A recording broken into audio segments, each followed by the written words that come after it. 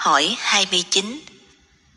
Tất cả các nghi thức đảnh lễ Phật như thế nào cho đúng oai nghi tế hạnh và tỏ lòng cung kính một cách chân thật, nhất là phải đúng phong cách đạo đức lễ nghĩa của dân tộc Việt Nam?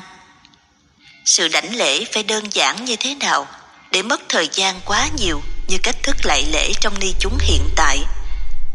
Lễ Phật hiện nay trong ni chúng vẫn còn mang thể thống của giáo đoàn khất sĩ cũ. Con cúi xin thầy chỉ dạy.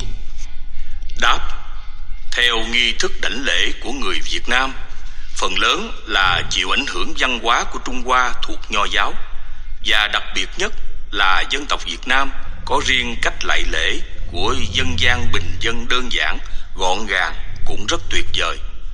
Trong giáo đoàn Chân Như nên chọn cách đảnh lễ đơn giản gọn gàng nhất, nhưng không kém phần cung kính, mà không chịu ảnh hưởng bất cứ cách lạy lễ của một nước nào. Nghi thức đảnh lễ này rất bình đẳng giữa nam cũng như nữ, đều lạy lễ giống nhau. Trước khi đảnh lễ, người nam hay người nữ đều phải đứng trước bàn thờ Phật, tổ tiên hay đối tượng để đảnh lễ.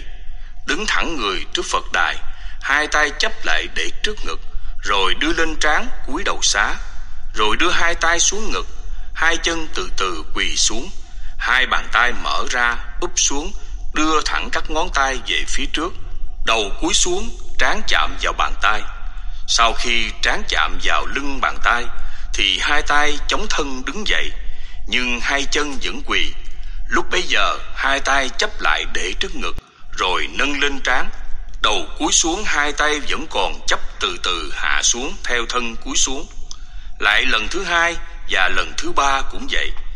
Cuối cùng hai tay vẫn chấp đặt trước ngực, hai chân từ từ đứng dậy, đồng thời hai tay vẫn chấp đưa lên trán, đầu cúi xuống xá, hai tay vẫn chấp nhưng từ từ hạ xuống ngực.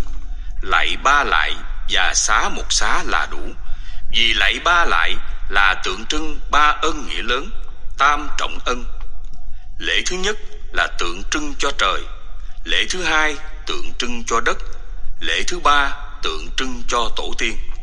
Trong Phật giáo dạy ba lại có nghĩa là tam bảo ân trọng.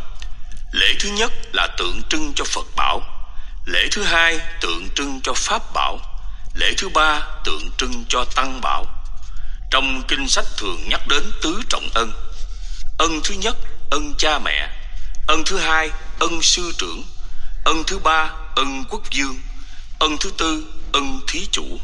Vì thế, theo tục lệ cổ truyền có nơi và nhất là Nho giáo thường dạy bốn lại là tượng trưng cho bốn ân nghĩa này vậy. Nhưng giáo đoàn Chân Như là theo gót chân Phật nên lạy ba lại đơn giản mà thôi. Lạy bình thường thì úp lòng bàn tay xuống, lạy sám hối thì lật ngửa lòng bàn tay lên. Lạy người còn sống thì hai bàn tay để ngang nhau, lạy người đã chết thì hai bàn tay đưa thẳng về phía trước.